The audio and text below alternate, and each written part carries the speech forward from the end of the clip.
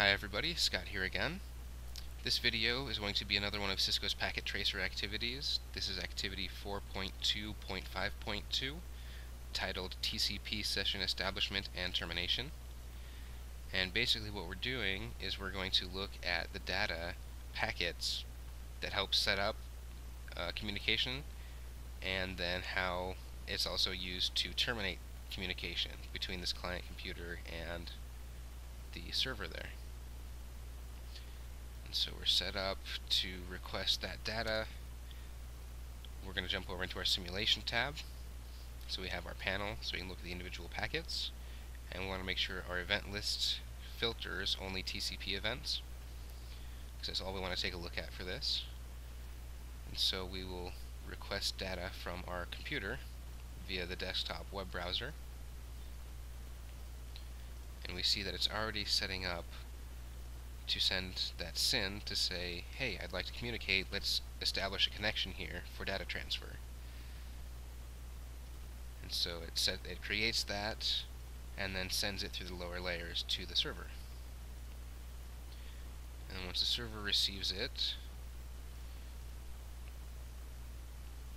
it'll add a SYN ACK, meaning it'll acknowledge that first data packet. So this is what the server received: sequence 0, ACK 0, showing this is the first data packet that's used to establish that connection. So it's the first part of our three-way handshake. And then our server replies with this acknowledgement number 1, saying, I got that. Alright, so obviously I can hear you. I'm going to respond with this to see if you can hear me before we set up actual data communications.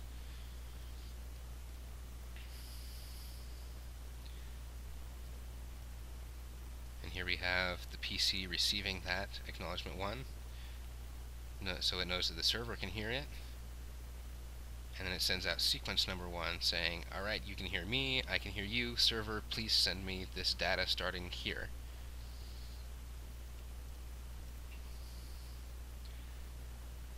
So it starts with a data length 20.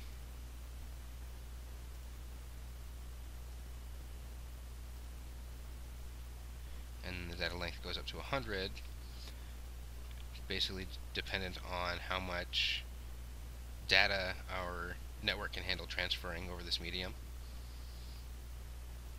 So as we go forward a little bit further, we should see it sending and receiving.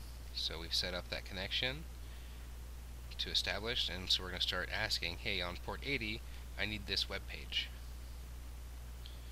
And the server then will respond by sending the web data to that PC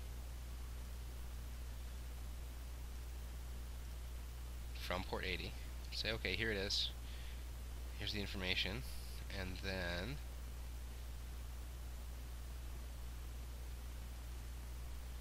our computer will say, alright, well, I've got all the data I need for that web page.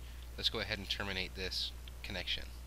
So it sends this fin wait 1 that tells the server, okay, I'm done communicating, I don't need anything else, I'm going to terminate the connection. So the server receives that, and it responds saying, okay, I see that you're ready to terminate.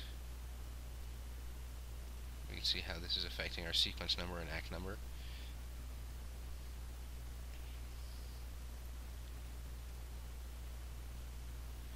And then finally we see that fin ACK saying, okay, we're all done transferring data, we both know that we're terminating these communications, so let's go ahead and we'll just close this down and sever this connection.